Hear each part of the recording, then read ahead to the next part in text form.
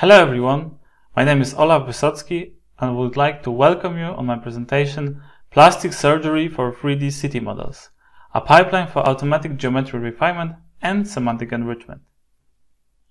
So currently we are encountering the structured dataset influx, be it semantic 3D city models, HD maps, BIM models. Those are characterized by rich semantic information, high global accuracy, but they also have some cons like coarse representation or low temporal resolution. But on the other hand, we have also an influx of unstructured datasets, be it LiDAR point clouds, images, or even text. Those are characterized by poor semantic information, a rather low global accuracy. So generally they are the contradicting characteristic of structured datasets.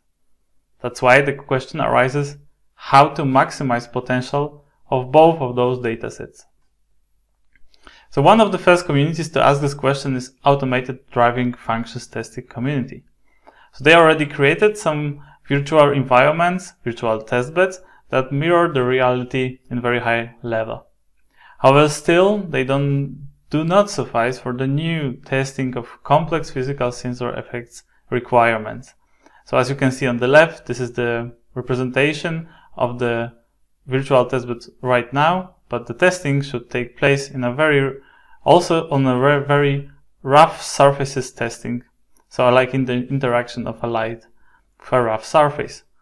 So now the question arises how to not squander the legacy of the existing models and enrich those existing models with new information, with new geometrical and semantical information.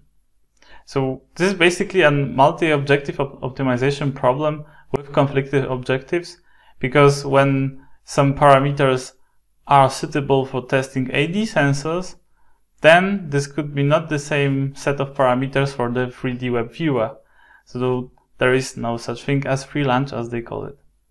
Therefore, we present a solution, plastic surgery for 3D city models. So we have the semantic 3D city model as the existing information of the existing structure information. To that, we add the unstructured information, be it point clouds, within a pipeline that is controlled by a set of parameters depending on the application at hand. And in the end, we obtain enriched semantic 3D city model. In practice, this means that we increase the geometry resolution of the existing models and add semantics and preserve the existing semantics. So in the proposed pipeline, so how this high-level overview materialize, we add the HD map and CTGML to our pipeline with the point clouds of MLS and ALS. Then we process them in the processing segment here, so the parameters control the elements of this processing pipeline, like segmentation, surface reconstruction, semantic enrichment. And then in the end, this yields the CTGML enriched models and also the data Smith format, which actually serves purposes of simulation engines like automated driving simulations. And let us jump first to the clipping and ground point filtering. This basically is a concept of vertical and horizontal like partition. So like in the picture on the left hand side, there is a road which is depicted by point clouds. Those point clouds could be vertical and horizontal. So in terms of, let's say, a road, the horizontal like point clouds are enough to depict the surface geometry of such a road. So therefore, the vertical like parts could be filtered out. But this is not the case for the vertical like objects, where when we filter out the horizontal like part, so let's say a pavement like in this picture here on the right hand side, then still the noise is present within the existing searching radius, as in this red circle, a tree, when we want to only refine the geometry of a building, for instance. Therefore, the further segmentation is needed for vertical like objects such as buildings. And for this, we use the Ransack algorithm, because when we have a shrunken area, then the Ransack is suitable to find a plane within this noisy, still noisy point cloud. And as we can see here in this picture, on the left hand side, some noise is present, and applying the ransack yields the wall segment that is actually ready to be refined, to be reconstructed. All of this goes to the surface reconstruction. So from vertical-like and horizontal-like objects, we go immediately to the surface reconstruction, which actually is a surface refinement. Because what we aim to do here is to preserve the semantics that is existing and preserve the geometry that is existing and add to that new geometry and new attributes also. So this is controlled by 4 parameters and is within the screen-Poisson algorithm. So as you can see down below, this is the visualization of such a approach. Depending on the parameter used, the geometry resolution increases while the semantics is preserved and also added. And this actually could be a basis for the semantic enrichment, because the semantic enrichment can use the enhanced geometries to create a new one, create a new semantics, a new feature of a city. So in this case, the radiometric features and prior information is also used to detect a manhole. Like here, visible in this picture, there is a manhole within this red rectangle. Then based on some radiometric features, we can filter out the not relevant points and thus create clusters of possible manholes, as the manhole is distinct to the road surface.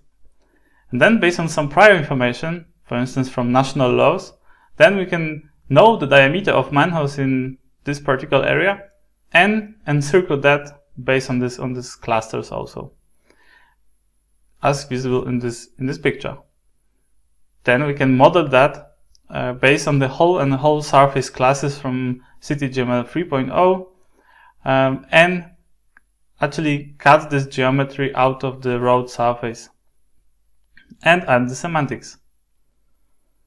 We tested all of our results in Ingolstadt, Germany, because of the plethora of available structured and unstructured datasets.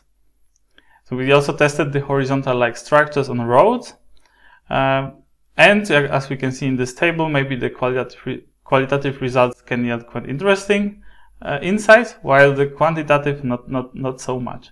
Because as we can see here, the cobblestone is visible in the picture, but it's hard to perceive it from the table.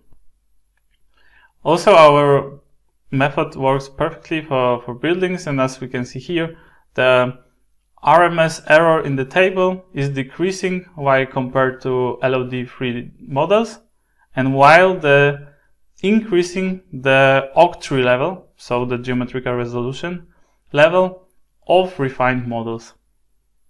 This also was tested on the GIS tools and automated driving simulation tools like 3D-CTDB and Unreal Engine, where we created a game which one can explore the created models. So to conclude, we proved that geometry and semantic enrichment can be made automatically. It is an end-to-end solution, and also this preserves the existing semantic and existing geometry of 3D city models, and additionally can add the geometry and semantic enrichment. And also this all adapts to specific requirements of an user, and also can be used in various applications like GIS tools and simulation engines, as showed before.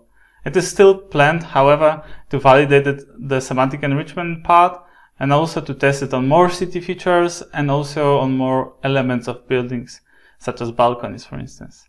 And also on different architectural styles, not only on Ingolstadt, Germany. And thank you for your attention. Please check the results and implementation under the GitHub repository attached here, and feel free to contact me, and hopefully see you soon.